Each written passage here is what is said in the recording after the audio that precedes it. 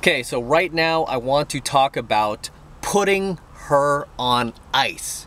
Okay, why ignoring her makes her chase you, and why this is so powerful for creating attraction with the opposite sex, right? Putting the girl on ice, letting her know that you are not going to tolerate her bad behavior. You are not going to put up with her being flaky, ghosting you, texting you when it's only convenient for her and not you, treating you like your name is Stanley, right? No offense if your name is Stanley, but you know what I mean, you know what I'm getting at. Treating you like your name is Eugene, okay? You have to put her on ice. There are times where these girls will act up, start treating you like crap, okay? Because you're just being a little too nice, you're just being a little too supplicative towards her, you're feeding her ego just a little too much, and now she's starting to take you for granted. Right? She's not texting as much, she's not calling as much, she's not wanting to go out as much, and when she does, she kind of shows up late. These are the times that you are going to need to put her on ice. Okay? And you're going to need to withdraw your attention. You're going to need to withdraw your physical presence so that she can feel that you're gone. She can feel that she's losing you, and she can regain the value that she once had for you, the respect she once had for you. Okay? And sometimes, I mean, this can kind of be compared to dread game in some ways, or what I like to call intermittent attention, where sometimes I give the girls I'm seeing intermittent attention, but usually when I do that, it's not because I'm trying to do it because they're acting bad or anything like that. It's generally I do it because I'm so busy and because it's so powerful, right? So it's not like I'm trying to do it as a technique. Never do these things as a technique, right?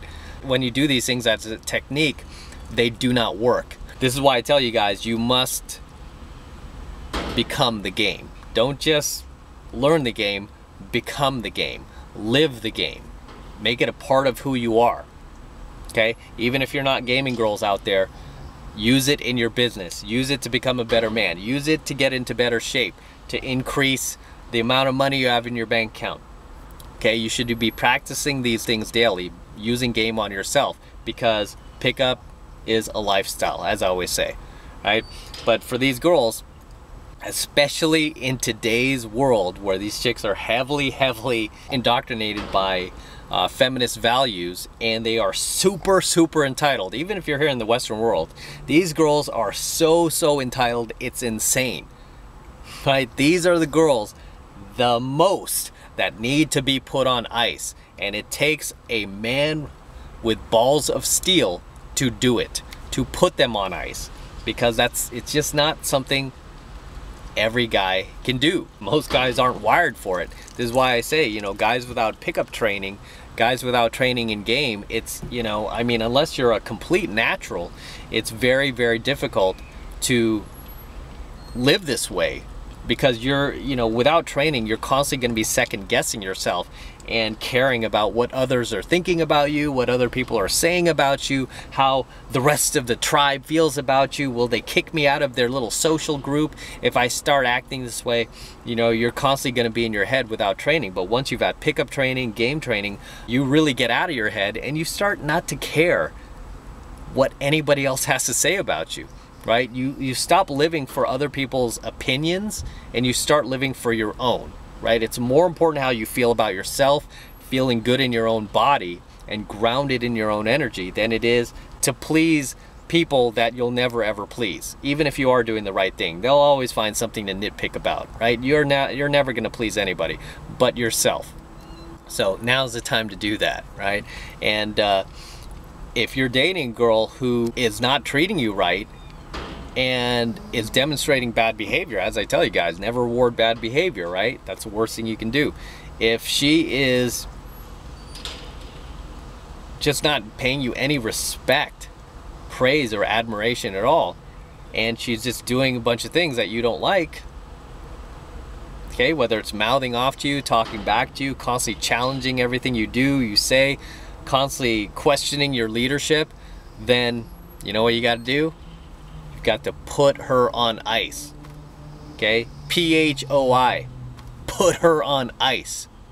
And let her know that, hey, I don't need to tolerate this. And then just go do your own thing for a while. Okay? Go do your own thing. Ghost her for a little while and let her get her thoughts together. Let her regain her respect and value for you while you go do your own thing.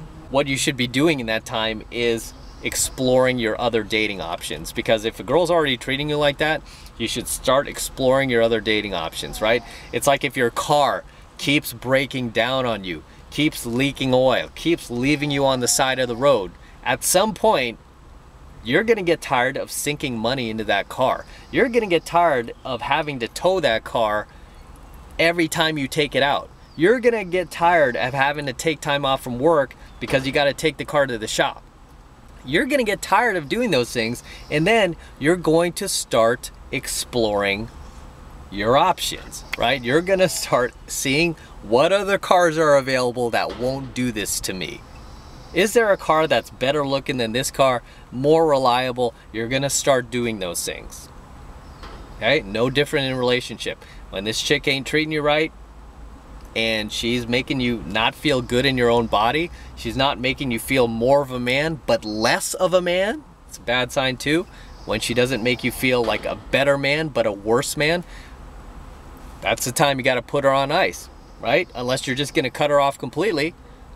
But this is the first step, is putting her on ice. It's kind of like if you're somebody's manager at a job. First step, you got to write them up, right? They're like not doing what they're supposed to at their job, you got to write them up. It's a first warning, right? You're going to put her on ice. And then you're going to see how she performs after that.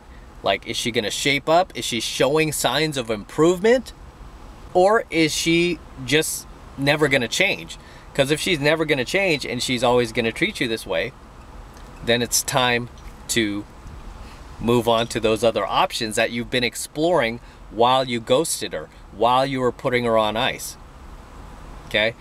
For me personally, I don't like to just cut girls right off unless they're doing something really horrendous I don't like. Usually if they're just kind of acting out a little bit or just getting a little too nitpicky, or just starting to devalue me in any way, shape, or form, I will put them on ice, do my own thing. Maybe it'll only take a few days.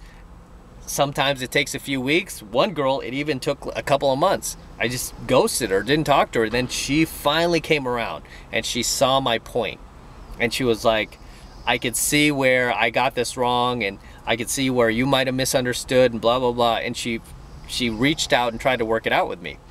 And we continued our relationship. Now, what did she continue acting the way she was? Not to the extent that she did previously before I put her on ice, right? But then after that, I had to put her on ice again for a few weeks, and then she got a little bit better and a little bit better. But you know what? She wouldn't have got better at all if I didn't put her on ice. She wouldn't have treated me with even more like the level of respect and value that she does now had I not had the balls of steel to put this hot girl on ice and let her know, hey, I don't need you to function in life. I am an independent, self-sufficient, self-reliant, grown-ass man, and I don't need you, right, to function in life. I can live my life just fine without you. And that is the message that you send when you put these girls on ice. When you let them know, like, hey, I am not willing to tolerate this. This is not okay with me. This is not making me a better man. Okay? I do not feel good when I am with you. You have to communicate these things and let her know, like, you're just not going to put up with it. Because if you don't, and you let her walk on you like a doormat and treat you however she wants, she will. So I teach all my self-development students, people will act as good as they need to, especially women. Okay, this is especially true for women. They will only act as good as they need to. This is why all those girls that you bought flowers for, that you sacrificed for, that you pushed your own life aside for, this is why those girls never appreciated you. She treated you piss poorly because there was no reason for her to act any better than she needed to in order to keep you there, right? You were willing to put up with all of her shenanigans and you stayed.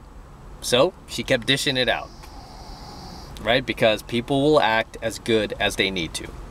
So there will be times where, you know what, these girls will test you a little too hard and a little too often and a little too much, more than what is necessary. And when that happens, you gotta let her know you ain't gonna tolerate it. And the way that you let her know is by putting her on ice. PHOI. And with that said, I'm gonna wrap up here. Until next time, this is M from the 33 Secrets. Do not forget to smash that like button below. Also, hit that notification bell right next to it so that you are notified whenever I release a brand new coaching video here on my YouTube. Okay?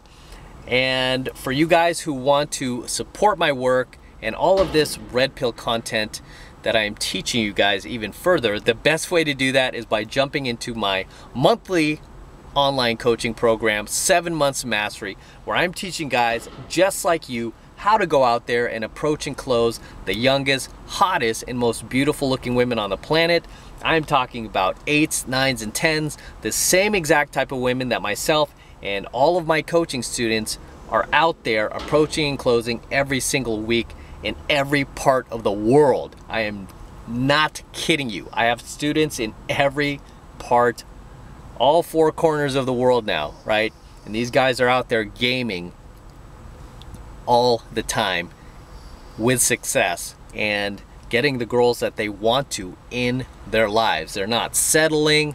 They're not, you know, like most of our high school and college friends are, where they just kind of, you know, didn't learn this stuff, so they settled for the first like semi-cute, semi-fat, semi-pudgy, okay looking girl in their social circle. No, when you learn this stuff, you will not have to settle for that. You will be able to get a bomb-ass girl who is above what you're used to getting out there, right? An 8, 9, or 10 into your life, and many, many more like her. You won't be stuck settling for that one cute girl in your social circle. Instead, you'll have an abundance of options to choose from. And right now, it's only $1 to get into 7 Months of Mastery. It's only $1, and it's real easy to sign up. All you need to do is click that link below in my description box. It will take you over to my website where you can get signed up right now. It just takes 2 seconds. So do that now, and I will see you in my next coaching video.